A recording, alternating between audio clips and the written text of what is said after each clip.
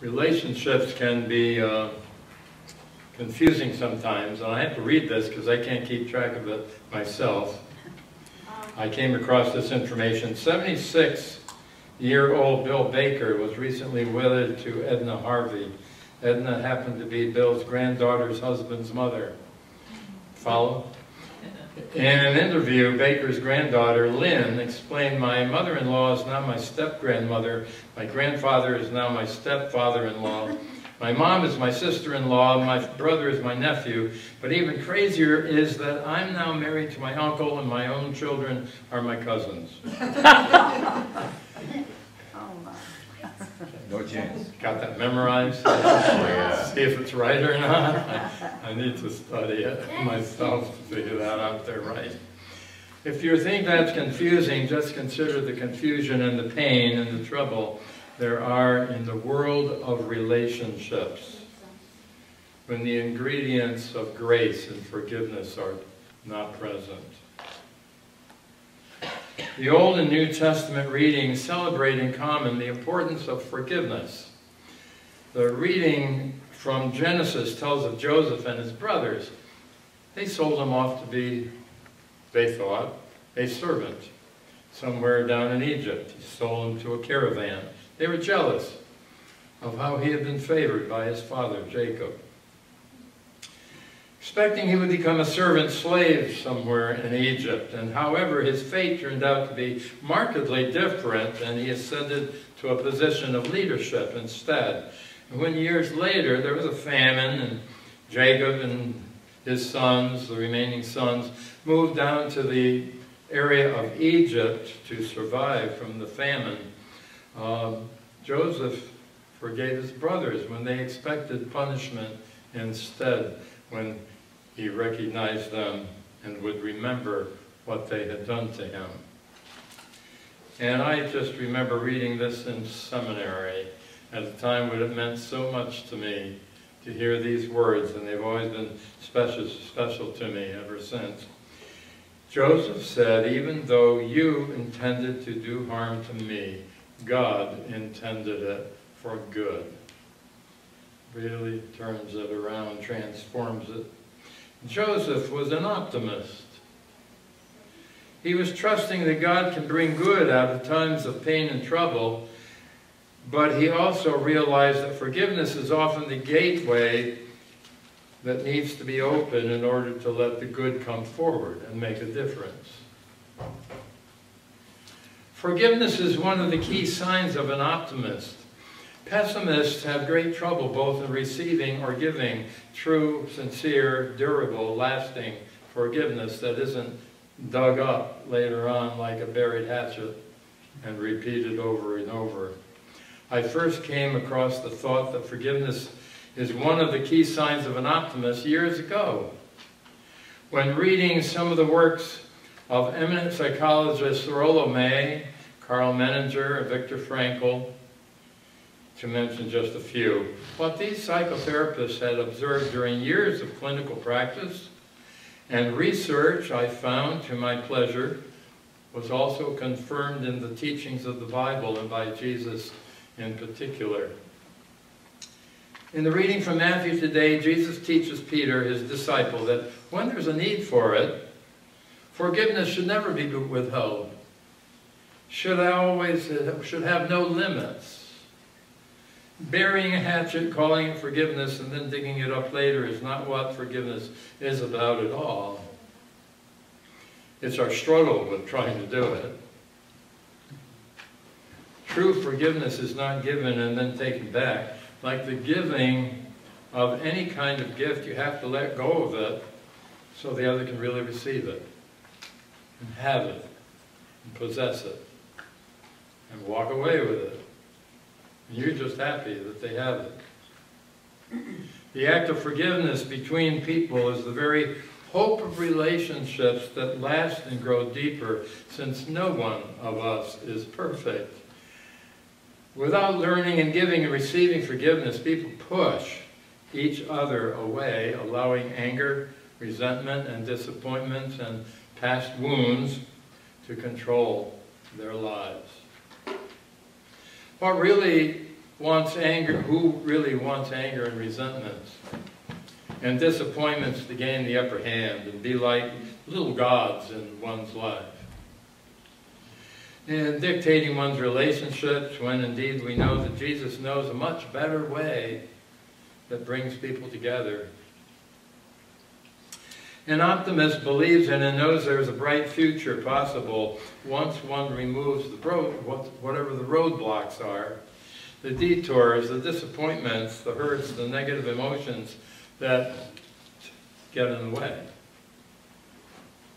Withholding forgiveness is a major roadblock, a detour and a disappointment that really holds things up like a traffic jam, stops us from moving forward, keeps the door closed to realizing God's bright, optimistic, meaningful future for people, for ourselves, and for our relationships with them. I have never met anyone who never needs to be forgiven by others. I've never met anyone who does not need to give their forgiveness to others. When you're tempted to cut off forgiveness and give up on someone, choosing instead to harbor ill feelings and to lug them around, that is the very time you need to struggle most inside, hopefully discovering how to let go of the baggage, becoming a giver of the gift of grace that God gives to you all the time. Writer Max Lucado tells the story of a boy named Johnny shooting rocks with a slingshot in his grandmother's backyard. He was missing all of his intended targets, but he accidentally hit his grandmother's pet duck, of all things. That's the way the story reads, which died in the accident. Hiding the evidence in a wood pile, he looked up and saw Sally, his sister, taking it all in. After lunch that day, Grandma told Sally to help with the dishes, to which Sally was quick to reply, "Oh, Johnny, told me he wanted to work in the kitchen today, didn't you, Johnny?" As she whispered to him, "Remember the duck." As she whispered. So Johnny did the dishes for several weeks on end. He was at the sink doing dishes. And whenever he objected, Sally whispered, "Remember the duck." How sad it is for anyone to be a slave to guilt. Finally, Johnny had enough dishwashing. He finally confessed about the duck to his grandmother, and giving him a hug, she said, "I know, Johnny. I was standing in the window and saw the whole thing. Because I love you. I forgave you then. I was wondering how long you would let Sally make a slave of you." How sad it is for anyone to be a slave to guilt. When one has already been pardoned, we all need to know and receive the gift of God's grace, forgiveness, love for our human failings, and then be lifted by that. By God's optimism about who we are and who we can become. God is an optimist. We're lovable and capable because at great price God says so. God is an uncompromising optimist even when we are not, about ourselves as well as about others. Likewise, in a book of wisdom stories from around the world, which is a little book by that title on my bookcase, the story is told of two friends crossing the desert sand when they fell into an argument and one slapped the other. The one suffering the pain wrote in the sand, "Today my best friend slapped me in the face." Continuing to walk together, they later arrived at an oasis where one could cool off in the sandy marsh created by a spring of water. The one previously injured jumped right in and found it was a sinkhole of collapsing sand and mud. His friend threw him a rope, hauled him out. Now he rode upon a rock Today, my best friend saved my life. When asked why he wrote in the sand the first time and on a rock the second time, he replied, "When someone hurts you, you should write it in the sand, so that the wind of forgiveness can erase it away. And when someone does good, we must engrave it on a stone, where no wind can blow it away." Learning to forgive the bad and preserving and building upon the good that people do, including ourselves, is the sign of an optimist. I always believe things can get better. It is as simple and as difficult to do as that, but why choose to spend the valuable time of your life, or my life, or the lives of others in any other way? There is a poem by one James Kinney that describes a group of people perishing on a bitterly cold night around a campfire. They were always all holding a log in their hand, but they refused to put it in the fire because they didn't really want to do that for each other. Each one having objections to certain others present in the group, refusing to contribute their logs to the fire. The last verse of the poem reads something like this, depicting the scene the next morning after all had perished in the bitter cold.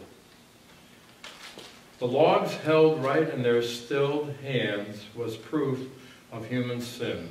They didn't die from the cold without. They died from the cold within. You know, Goethe, the artist, once is known for his famous quotation that the world will not end in fire next time. It will end because of its being a lack of warmth, is the way he put it. One form of global warming that would be most welcome these days, in the days of many polarities and tensions between people, not just politicians, but people all over, is the warmth of people. That would be a form of global warming most welcome these days. The warmth of people and nations who learn both to receive and to give forgiveness. Have that be their relationship. Some know these words in music, and you perhaps we broke into singing them briefly at council meeting last month. It only takes a spark. I know C, A minor, F, and G are the chords that work for that. Unless you, would you like to play that for? If you want to. I could do for the offertory. Okay. Okay. Well, it goes the. It only takes a spark to get a fire going, and it only takes a spark to get a fire going, and then all those around can warm up in its glowing.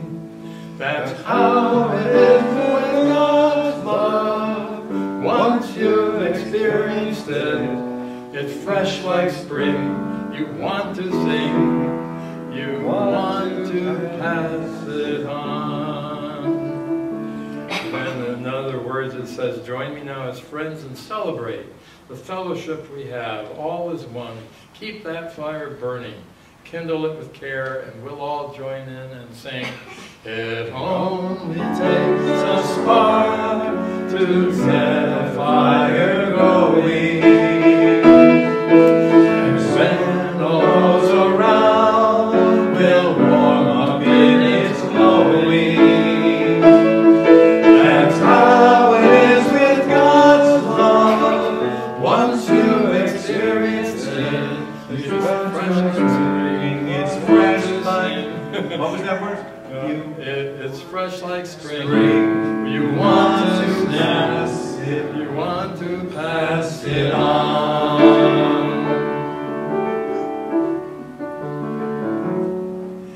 If there's anyone who would benefit from your forgiveness today, do it for them. Give it to them. Do it for you. Most of all, do it for the glory, letting God's kind of love be known. That's what you're doing when you do it. As God has made known God's optimism about you, share the optimism with others around. They're all people God's optimistic about. So, the title was, So Be an Optimist. God is. Let us pray.